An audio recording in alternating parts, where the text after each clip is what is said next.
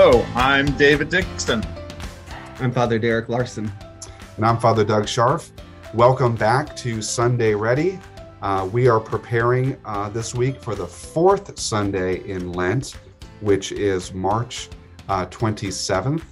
And the readings for this coming Sunday are from the Old Testament, Joshua chapter 5, 9 through 12, Psalm 32, 2 Corinthians chapter 5, verses 16 through 21, and continuing in the Gospel of Luke chapter 15, 1 through 3, 11b through 32.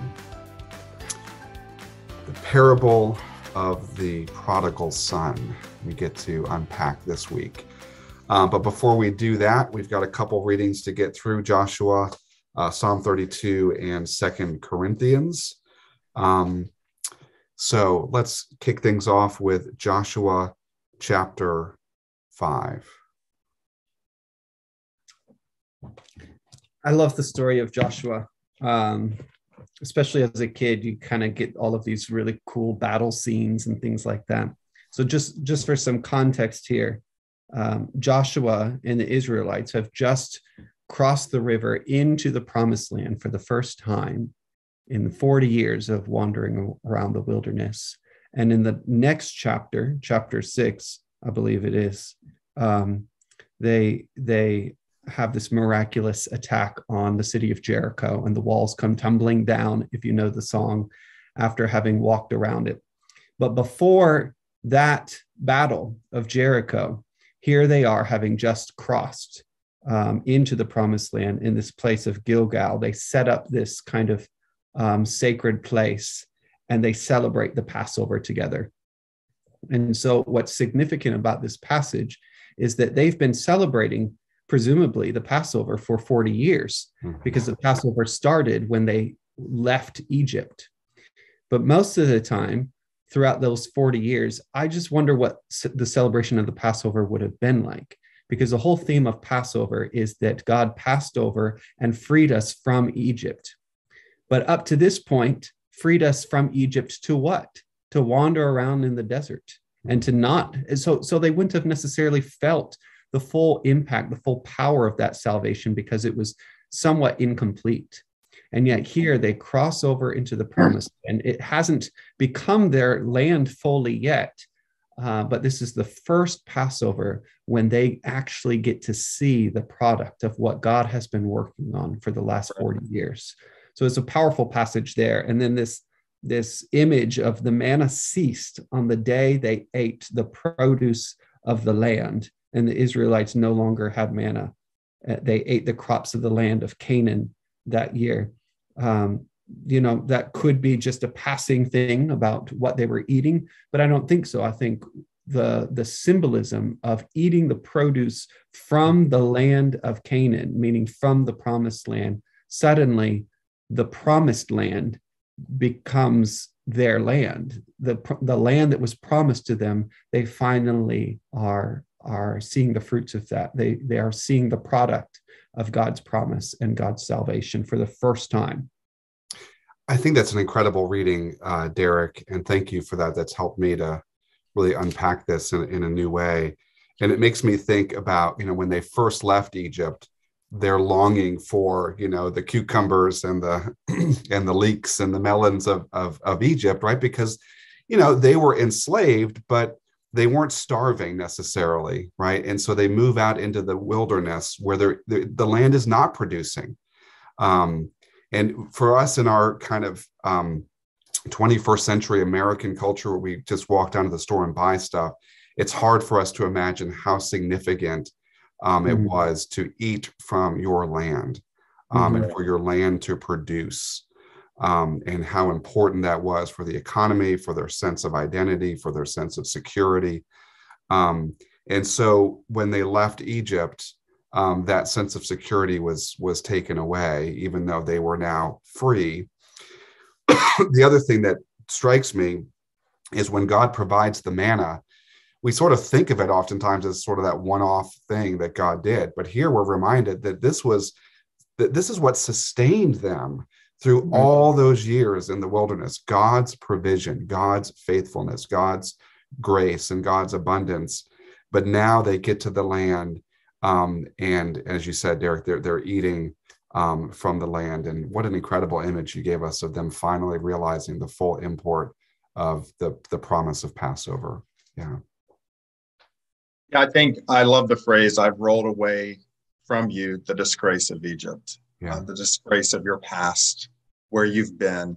It's interesting because it's at a place called Gilgal. There's certain places throughout the course of Israel's life, Beersheba, Gilgal, Bethel, that God meets, and God either manifests God's self, or there's some real connection with the story, ongoing story and journey of Israel.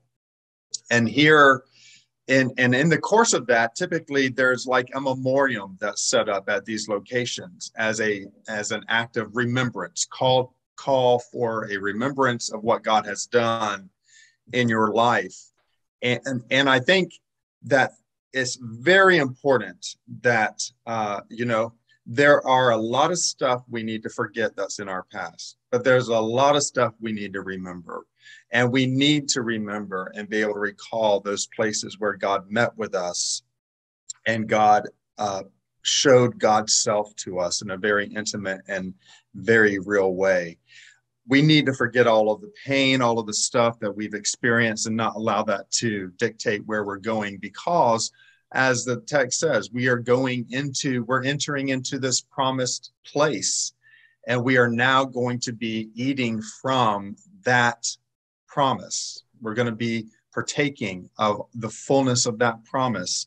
It's a new day, it's a new hour, and it's going to take a new kind of mindset to enter into this place. We can no longer just hopefully wait until the morning and go gather our manna. Now we're going to have to begin to work in this land. We're going to have to see that this land is going to produce for us the things that God's promised for us. So it's a whole different mindset, I think, with entering into this place. And it takes a new leadership, right? Joshua leads them into this place, not Moses. Moses had the vision or the dream of this promised land. Joshua now is commissioned with a vision of leading the people into it to possess the promises of God. So there is a huge transition that's taking place right here with this particular passage. Yeah. All right, Psalm 32. As I was reading through Psalm 32, I couldn't help but hear echoes from the prodigal son story. As I read it, happy are they whose transgressions are forgiven, whose sin is put away. Your hand was heavy upon me. Then I acknowledged my sin to you. I did not conceal my guilt. I said, I will confess my transgressions to the Lord. Then you forgave me the guilt of my sin. And so I see in the psalm some of the same sort of sequencing and progression of events that happen in the story of the prodigal son. Mm-hmm. Which I think maybe why the lectionary paired it with Luke 15. which is cool, because we tend to think of Lent as a time to kind of to not celebrate. Mm-hmm. But here we'll get to it in the prodigal son story. But we see a father who celebrates, and not just any celebration, but throws a huge party. And here in this psalm, we see that as well. Happy are they, it says. It ends the psalm, be glad, you righteous, and rejoice in the Lord. And so, the occasion of repentance doesn't have to be, it's not some sad thing. It can be a solemn thing. It can be a hard thing, a challenging thing. But it's actually a celebratory thing. And so in that sense, Lent is really a season of celebration, because we spend time, reflecting on themes of repentance. And it's the themes of repentance that lead us to Easter. So I'm reading this in the context of Lent. But we have, and we have this pattern, verse 3, while I held my tongue, my bones withered away. for your hand was heavy upon me day and night. Then I acknowledged my sin to you and didn't conceal my guilt. So I said, I will confess my transgressions to the Lord. Then you forgave me the guilt of my sin. So what I see in that is repentance is an act of letting go. It's letting go of all the things that we carry, letting go of our pride that prevents us from becoming humble and owning up to the things that we've done wrong, and letting go of those things so that we can take up joy and happiness again, so that we can take up the joy of the Lord. I like that, Derek, that repentance that doesn't lead to celebration maybe isn't repentant, right? Like it's not meant to just keep us down, right? It's meant to lead to something. And on the flip side of that, we often think that it's God's anger or judgment that sort of presses us into repentance or submission. But the Bible says it's God's kindness that leads to repentance, right? So on both sides, it's God's kindness that leads to repentance. Repentance leads to joy. Yeah. And I think that's a really helpful paradigm for the season of Lent. Sorry, David, I cut you off. No, you're right. The goodness of the Lord leads us to repentance. It's not the fear of the Lord that leads us to repentance. It's the goodness of the Lord. Even though I was brought up in a church that preached the fear of the Lord to get you to repent, it's the goodness of the Lord that brings us to repentance. And I love this passage because it deals with this idea of confession. And of course, confession is something we talk about perhaps maybe in Lent, Advent, and more than any other time of the year for the Episcopal Church. Confession is a regular thing with our Catholic brothers and sisters, right? I like the idea of confessing. There is something powerful about me being able to confess my sin to my priest, to my person that is over me in the Lord, and hearing them say to me, your sin is forgiven. There's something freeing and liberating about that. And so we get this idea, and it tells you right here, when I held my tongue, my bones withered within me. Whenever I would not allow myself to come to the place of confessing my sin, of being able to rid myself and just, as Derek said, let go of this. Sometimes you have to just say it to be able to let go of it. There's been times in my life where I wrote stuff down and then I just burnt what I wrote to just free myself from that episode or those events in my life or my past.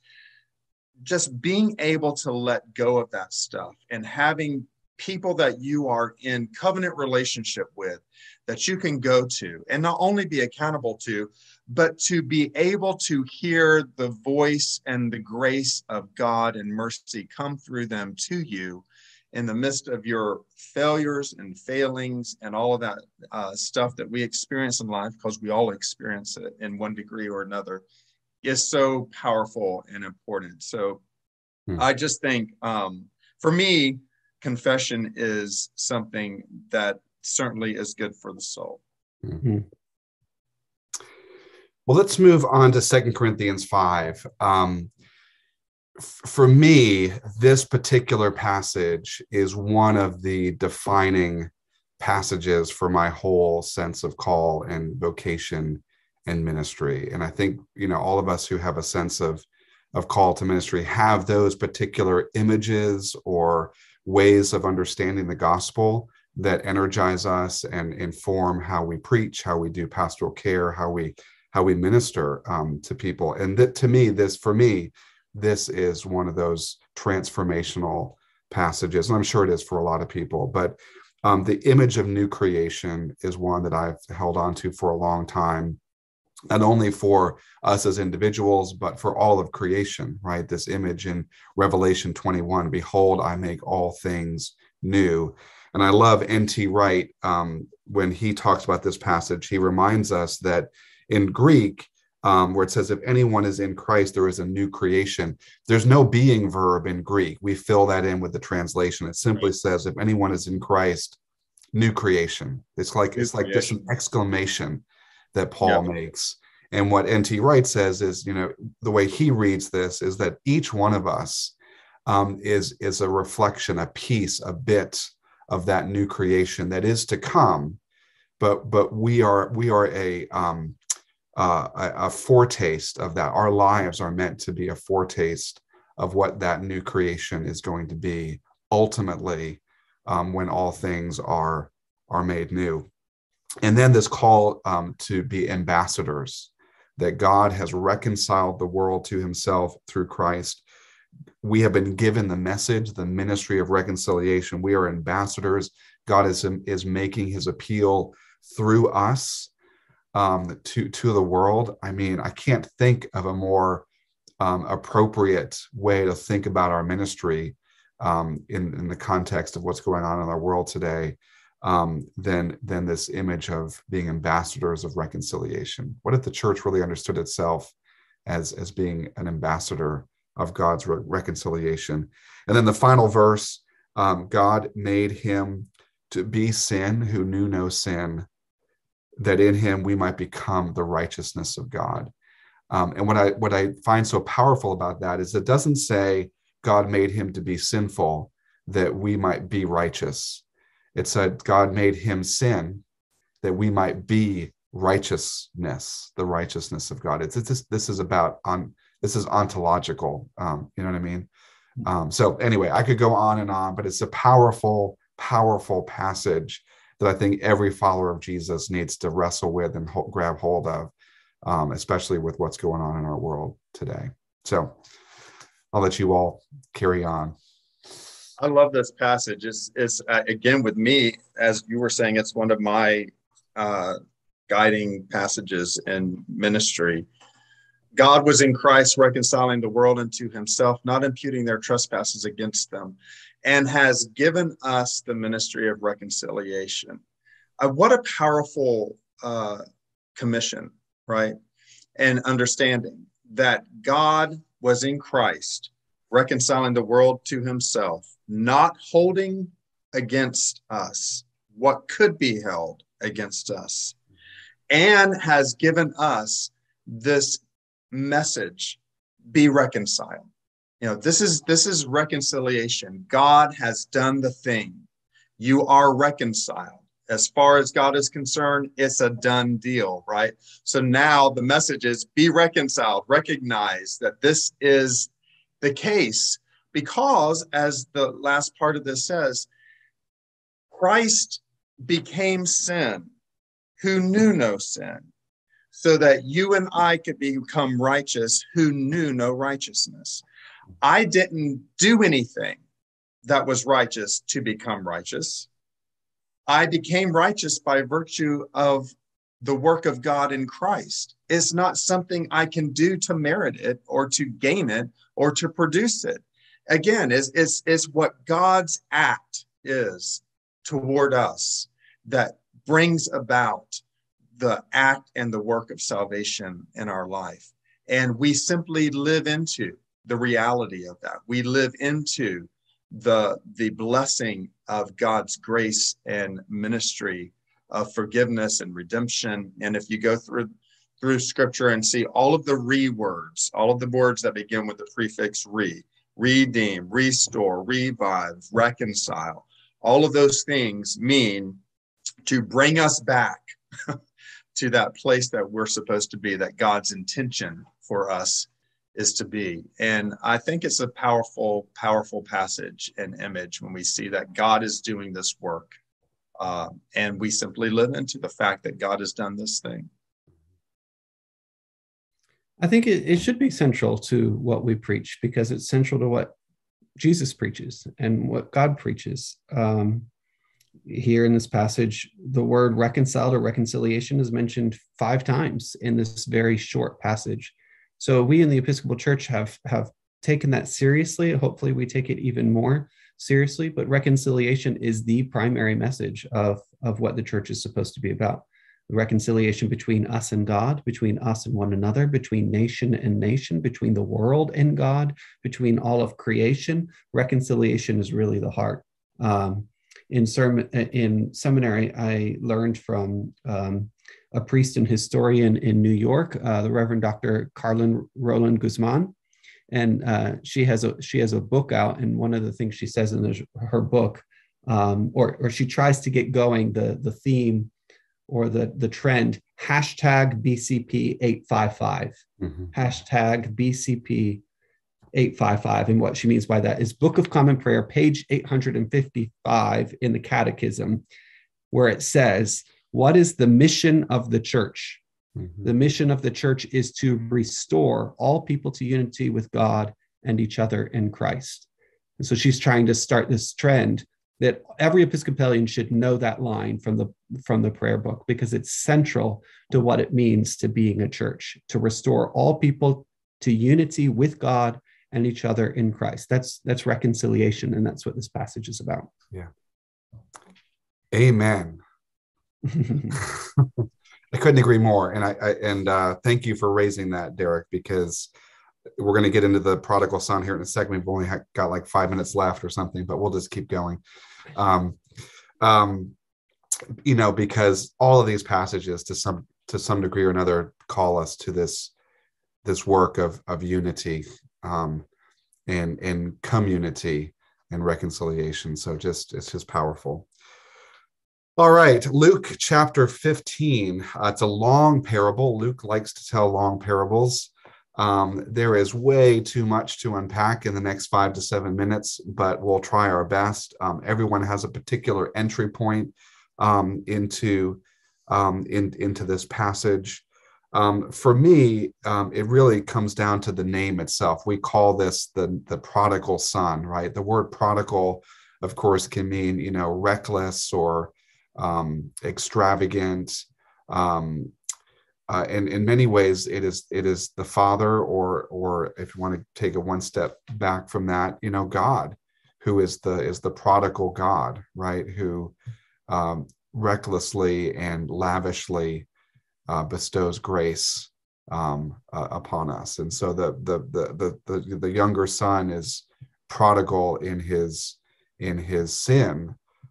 God is prodigal in God's grace and mercy. Yeah. And you say there's many entry points, and then you mentioned the name. I always find it interesting, depending on the Bible you're reading, it has a different name, right? There is no real name for this passage in the original text, but when Bibles publish it, they often put a name for the story above it. And depending on your entry point, sometimes it's called the prodigal son. Sometimes it's called the lost son. I've seen it called the merciful father. I've seen it called the ungrateful brother. And so what is the point of this passage? Like, we could lift it up and look at it different ways. What can we learn from the father? What can we learn from the first son? What can we learn from his brother? There's so many entry points. I've seen it called the parable of two sons. The two sons, right? Yeah. Or two sons and a father. Or two sons and a father. Yeah. Yeah, I like one. For me, just the opening kind of intro phrase here, that the Pharisees and scribes say, "This fellow welcomes sinners and eats with them." Right? I mean, this is what we're about, folks. We have to we're welcoming sinners and we eat with them. This is it. This goes with that Corinthians passage, reconciliation, right? I mean, come on. This is what the church is about. God forbid a sinner show up in church. What are we going to do? That's what it's all about, folks. And I love this parable. There's just, like you were saying, there's so many things to say about it. But one thing that has always caught my attention about this, and I like other translations make this a bit more clear than this particular one, where the prodigal son arises. He arises and he says, "I'll go to my father and I'm going to say to my father, give me the portion that is due me." Right? That's his request in the beginning. Give me. But when he gets through eating the husks he's feeding to swine, to the pigs, he comes to himself and he says, "Perhaps I will arise and go to my father, and I will say to him, make me one of your servants." Now, it's "make me" in King James and other translations. In this one, it says, "treat me as one of your servants." What a stark change of requests. Give me, but now make me. So sometimes we go on this journey to just get us in the right frame of mind and right condition and position for God to make us into what we need to be, into what God desires us to be.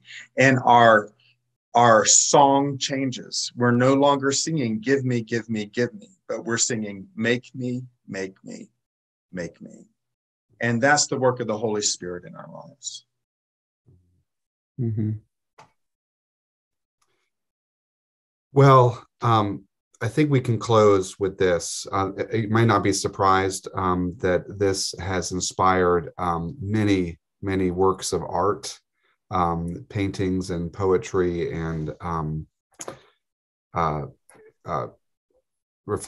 stained glass window. I mean, just so many various ways in which this has been expressed. And one of the most famous is by Rembrandt.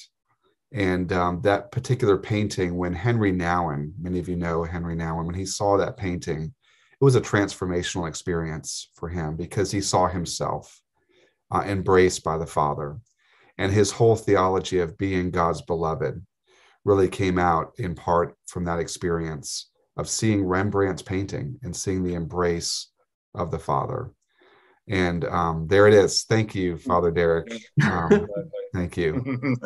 And so we'll just end with that, right? That there's so much to unpack, but at the center of this parable for many of us is that embrace, that the Father runs to meet his Son and welcomes him home. And that is God's promise. So, well, thank you all.